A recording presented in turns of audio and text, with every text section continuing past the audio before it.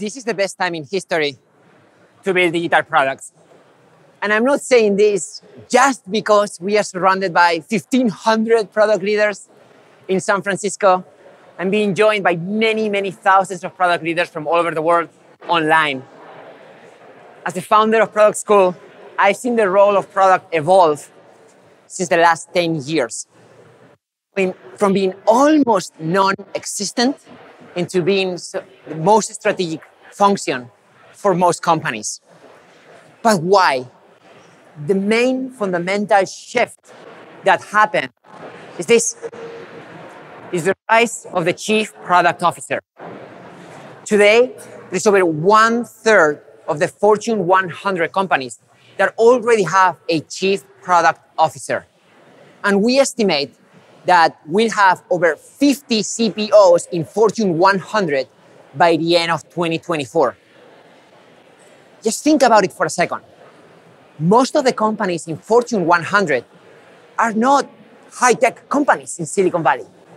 We're talking about oil and gas, consumer, financial services, healthcare.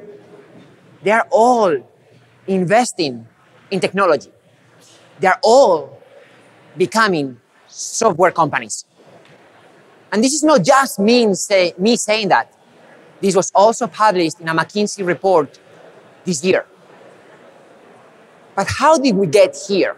How did we get CEOs of public companies, banks, saying, we happen to be a software company that sells financial services, instead of saying, we are a bank?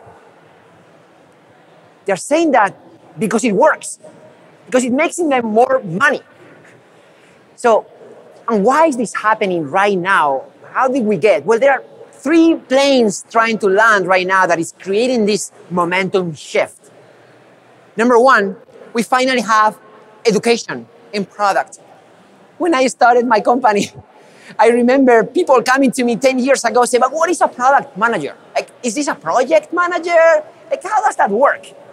And it's not just about us. We are seeing these in universities trying to catch up, launching more programs in product, or at least adding product management as part of 2-year MBA programs. There's much more education around product. We're also seeing companies that are creating their own product schools.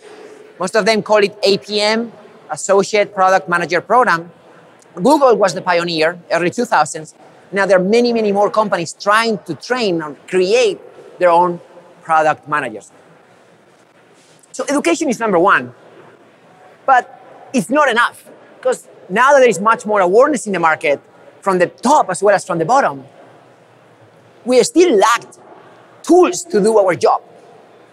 Long gone are the days where we will have to piggyback on tools created for other professionals, like Photoshop. Like I remember trying to create some prototypes using Photoshop. Today, use Figma, many others. Long gone are the days we had to learn how to use SQL to run data analysis. There are a lot of tools today that are giving us insights directly without having to throw a single line of code.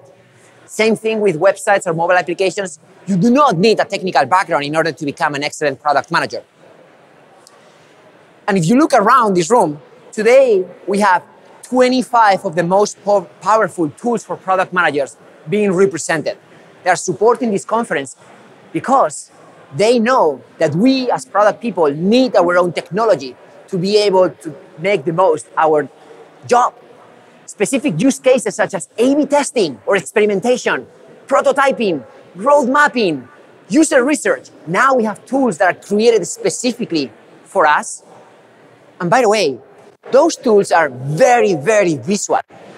Some people would call it no code or low code. They are enabling an entire generation of creators that do not need a specific technical background or other type of degree in order to start building faster and better products.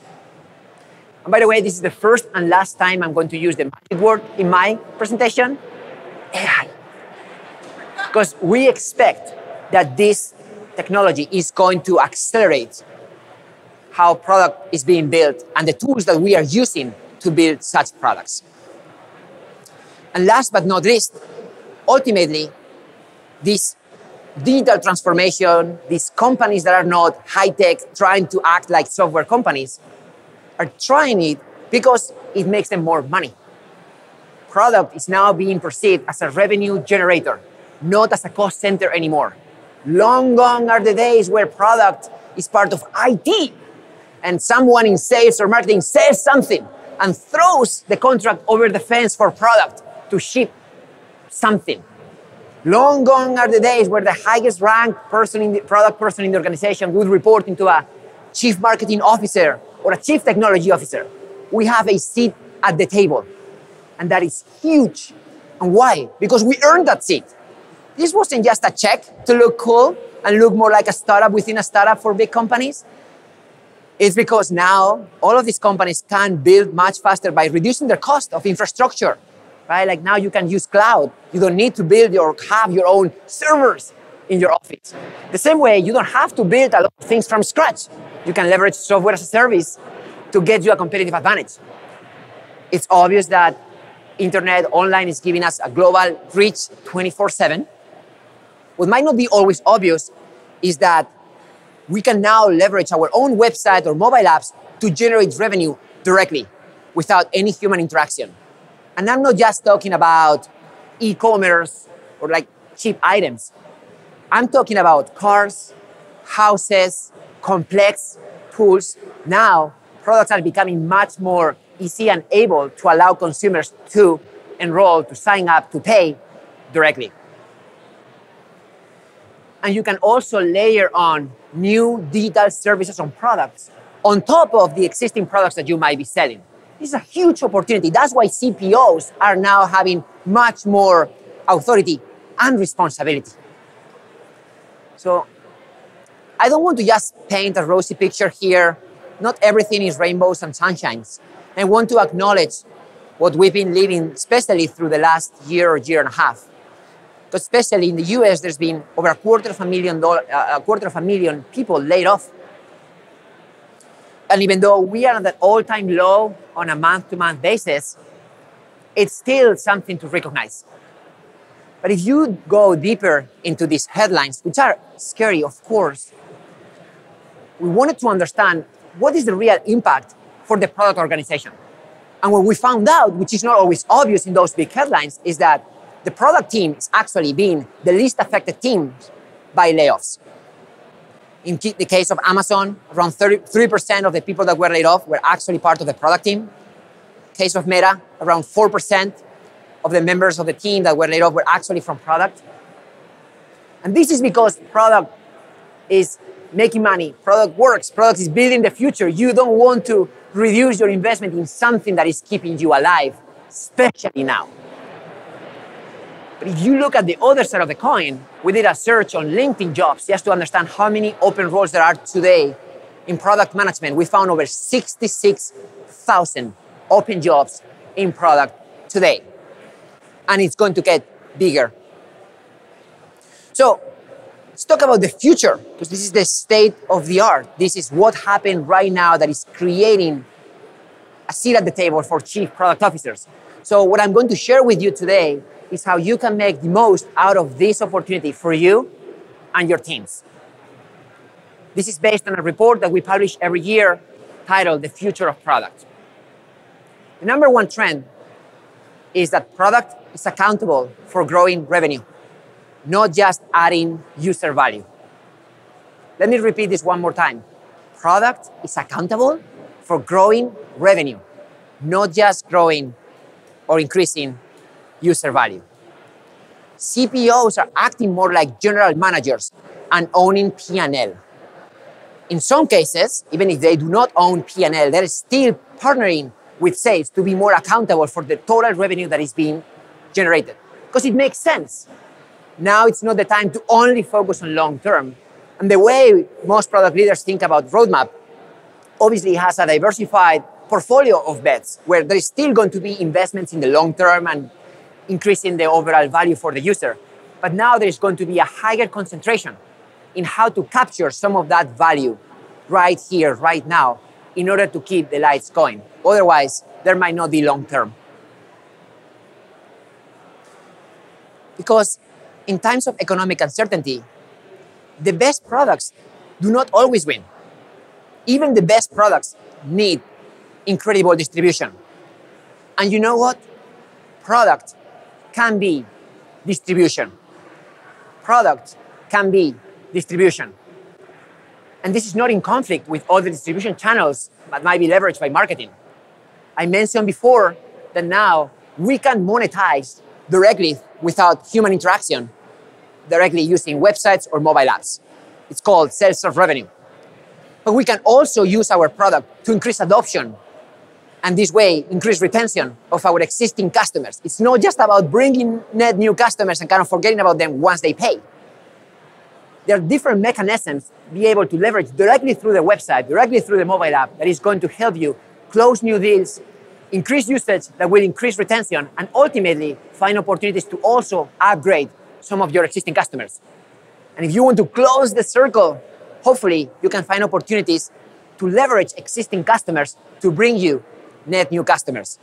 When this flywheel done well, it's an extremely cost-efficient distribution channel. And I don't want to scare anybody here because product and go-to-market teams can be best friends. They should be best friends. What I mean by go-to-market teams, mostly marketing, sales, and customer support. Let me break it down. Product-led is what many of us would call this strategy of leveraging product as an inbound channel. It's generating more revenue for companies that do this than for companies that don't do it. This is a report generated by a venture capital firm called OpenView that showed that all of their B2B SaaS companies in their portfolio were the ones that were leveraging PLG were outperforming the SaaS companies that were not doing PLG. And by the way, it's not about either or. It's not about we do PLG or we do sales. We do PLG or we do marketing. We do PLG or we do founder-led sales. It's about and. It's about we do something and we can also leverage product as a revenue-generating channel, as a distribution channel. Specifically in the case of marketing, I just mentioned how this can be combined with many other channels. Could be paid acquisition, could be organic growth. But at the end of the day, even if you decide not to monetize directly through your own product, just creating the right value for the user upfront is going to make your marketing channels more cost efficient. We're also seeing how sales teams sometimes could have some reaction or negative reaction to this. And I always try to explain that this can be an amazing opportunity for sales to actually better qualify their opportunities and increase the accounts that they should be talking to, and then allowing product to take care of the lower hanging fruit, as well as helping them take care of the customers that actually need human interaction because the deal is very big or because the deal requires more customization or other reasons. And last but not least, and I hate to put customer success at the end because it's always kind of the poor sibling in all of this equation. In some cases, people don't even think about customer success as part of the GTM team. Customer success is a strategic function to actually increase retention and expansion. So, leveraging product to flag certain opportunities for paid customers to actually be engaged with customer success is a win. And it's not mutually exclusive with customer success, also launching other initiatives to stay in touch with existing customers. And I know I talk a lot about money, and this might be shocking to some. And I don't want this conversation to be just around money. There's definitely more of a concentration on short term. But at the end of the day, it's not just about short term because you cannot fake an excellent customer experience. And that's the art and the beauty of product. Product leaders, product teams need to rightly balance how much of investment, how much of the portfolio is going into the short term, into capturing value versus adding more value that could be captured later on. The second trend that we notice is that product is not just about hiring a CPO. In order to increase the relationships with other functions, not just in GTM, but others, product is becoming at the intersection of everything. I'm sure many of you, when started in product, probably saw this Venn diagram that I am showing on the left. That shows product as the intersection between technology, design, and marketing. That doesn't do justice to what product is today by any means. Product is literally at the intersection of everything, including sales, customer success, data, research, and others. So otherwise, this whole engine cannot work. If we still corner product at the end, there is not going to be a real long-term win for the user. So what is happening right now is that now companies are creating what they call competency model or a career ladder structure to create a space for different product leaders. Product teams are not just made out of product managers, and not all product managers are equal. There is a defined career ladder, usually starts at the associate product manager level, goes up to product manager, senior product manager, group, director, VP, and ultimately CPO. Some companies might not have all these stages, and that's okay. They're all creating the right competency model for them. What's true is that they are now creating this type of ladder, as well as a parallel track for individual contributors that want to continue growing as individual contributors. Long gone are the days where the only option for a good individual contributor to grow is to become a poor manager. We're seeing that now principal product managers or lead product managers can still grow and be rewarded while maintaining their passion, which is staying in touch with the user, with engineers, with the designers, and building, getting their hands dirty building instead of having to manage others, which is also a perfectly okay path. So this type of expansion of the product team is not just vertical, it's also horizontal. We're seeing emerging product roles within the product org, including product marketing. And I know there's been a lot of controversy around this based on the comments that the CEO of Airbnb made recently at a design conference. And my take on this is, in order for the product team to support the amount of relationships with other functions as well as the depth that is required with such functions, product teams are now growing. The role of the product manager is more strategic than ever. When companies are small, I understand there might not even be a product manager officially, but that doesn't mean that there is no product management being done. Product management work is probably being done by a founder or one of the early members of the team. As companies grow and there is more maturity, there is definitely space to create a product function. As those functions evolve, we're seeing that the product teams are being now expected to come up with pricing strategy, positioning, competitive intelligence, enabling revenue teams. We can decide if this is something we want to give to product managers and have them have the same title, or we want to come up with other titles. The point is, those responsibilities are now falling under product. And in many cases, companies are designating this to product marketing, which is a very important co-pilot for the product manager to really figure out what to build next and empower existing teams to go to market and launch products faster and more successfully. And the third trend that we are seeing for 2024 is that acquiring top product talent is not getting any easier. Not at all. And it's also not easy to retain this type of top talent. We're seeing that around 60% of the product managers that were surveyed by us would likely leave their companies within the next 2 years. Some of you might be thinking, that's not me, because my company is awesome. And we have such a strong product culture that everybody's very happy and they're not going to leave us. I'm talking about non-regrettable losses. And this can be very scary because the cost of acquiring product manager is very expensive. On average, $300,000 in the US, if you bake in cost as well as the time to ramp up someone and make them productive. So even if you have the resources to throw money at the problem, it's still not a sustainable strategy unless we figure out retention of top talent. And the key to retention of top talent is training. The same people that said they were willing to leave their companies within 2 years said that they would be willing to stay for at least 1 more year if they see an investment in their learning and development. Now, here's the catch-22. It's not just any kind of training. It's not training for the sake of it. It's not just videos or something mentoring that is imposed by your manager or human resources. It's training that brings revenue to the company, that drives business outcomes. And that training tends to be specific, custom, advanced.